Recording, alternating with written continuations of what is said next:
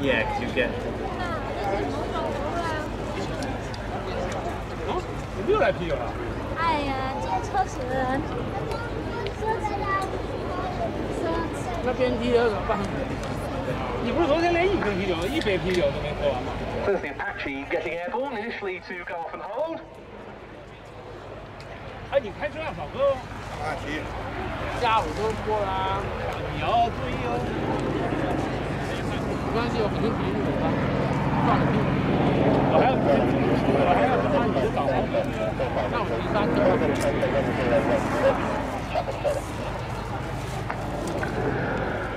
Cleared hot gunship.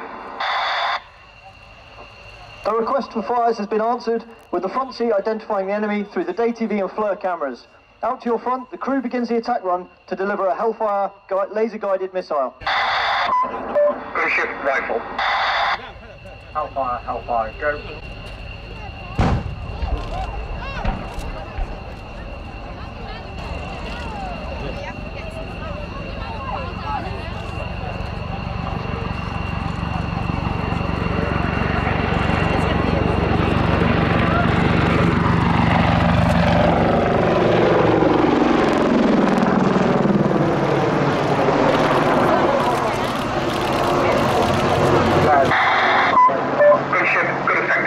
Attacking with rockets, danger close.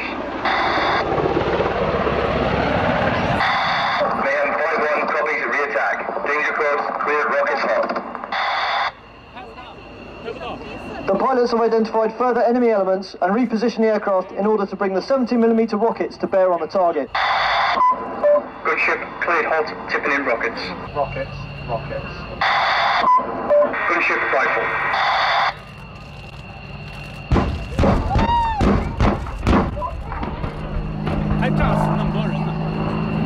On recovery from the diving fire profile, delivering a successful rocket strike, Jim reacts dynamically to avoid any ground fire, here conducting a 270-degree wing over.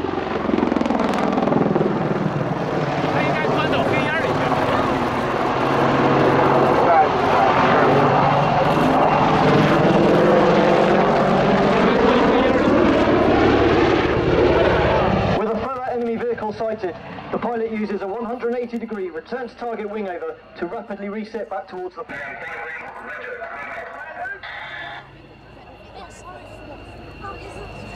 Hellfire, Hellfire.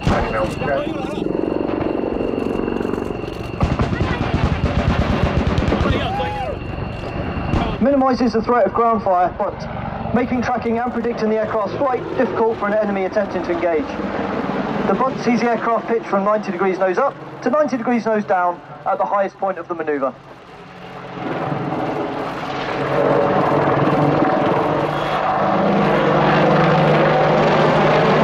After 3 successful strikes and with enemy vehicles burning, the pilot positions the aircraft in a high wheel, circling the target to allow the front seater to conduct a comprehensive battle damage assessment.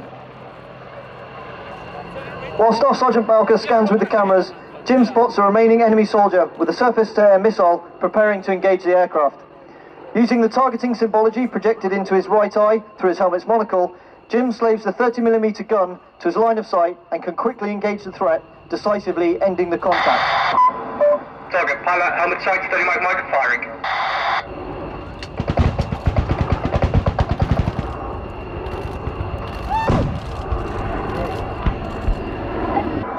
Mayhem 5-1, this is gunship, engaged with missiles, rockets and gun, all targets destroyed. Mayhem 5-1, copies, all targets destroyed. Enemy fire has ceased with no friendly casualties. Many thanks, end of mission. With the threat eliminated and the friendly ground forces safe, Gunship has demonstrated the value of Apache close air support and the lethality of its precision strike weaponry, whilst also acting as a deterrent for future enemy action. Concluding the tactical demonstration, Jim will now fly a short routine to display the Apache's impressive range of manoeuvrability.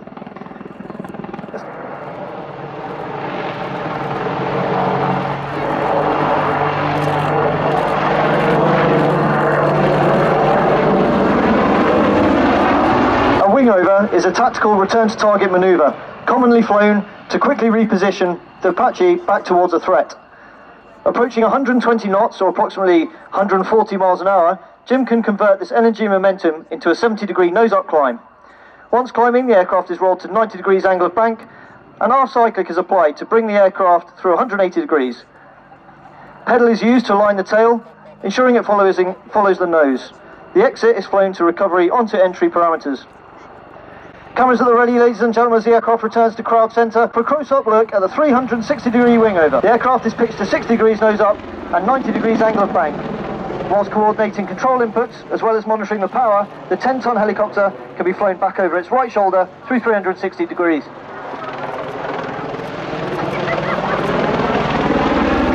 A flaring turn can be used to wash off excess speed, allowing the arrival into a 100-foot hover to demonstrate the low airspeed handling capabilities of the aircraft.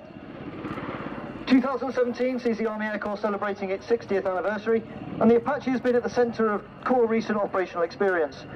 The aircraft developed a fearsome reputation in Afghanistan, and it has been, and will continue to be, deployed in the maritime role, flying from Royal Navy ships at sea.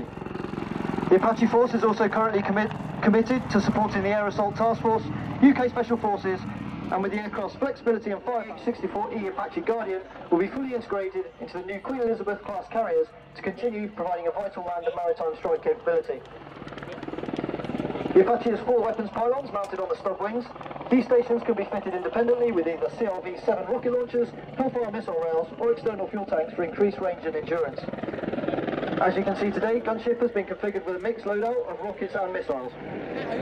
Each rocket launcher that you can see on the outboard pylons houses 19 70mm folding fin rockets, while the missile racks can hold up to 4 radar or laser-guided Hellfire missiles. These pylons will automatically articulate through 19 degrees to keep the weapons in firing constraints for as long as possible. Both the rockets and the missiles can engage targets out to 8 kilometres, while the powerful M230 30mm cannon mounted underneath the fuselage can fire high explosive rounds out to beyond 4 kilometres with a cyclic rate of 625 rounds a minute.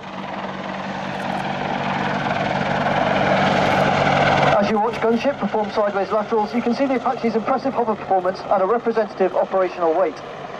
Above the main rotor disc, you'll notice the distinctive shape of the aircraft's fire control radar. The radar is able to scan out to 8 kilometres, detecting over 1,000 targets, prioritising them and offering the pilot 16 simultaneous firing solutions through the aircraft's weapons processors.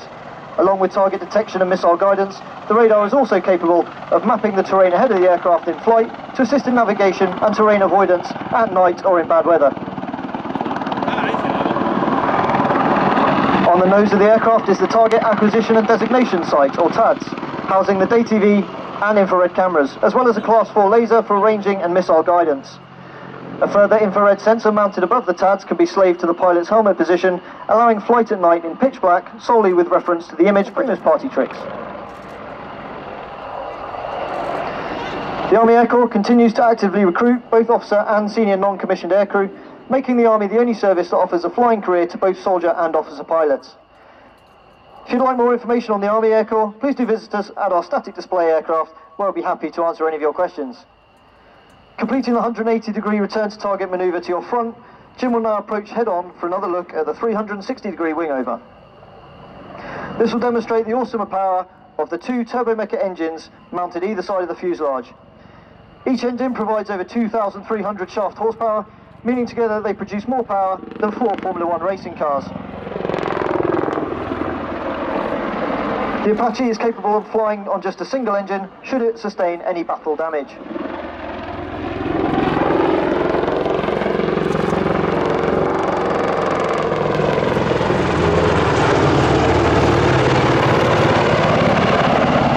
As the crew reset for the signature finale of the Apache display, we'd like to ask you just to put your hands together and thank our partners at Event Horizon for providing today's fantastic pyrotechnic effects.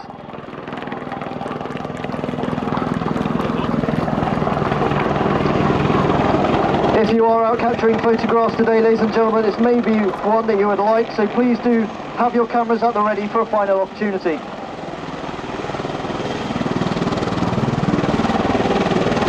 Ladies and gentlemen, the British Army Apache attack helicopter.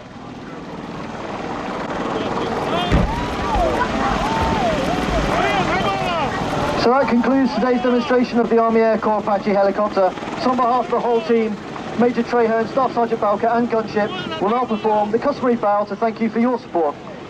So please do give them a wave, put your hands together and show your appreciation for their efforts today. Ladies and gentlemen, your 2017 Attack Helicopter Display Team.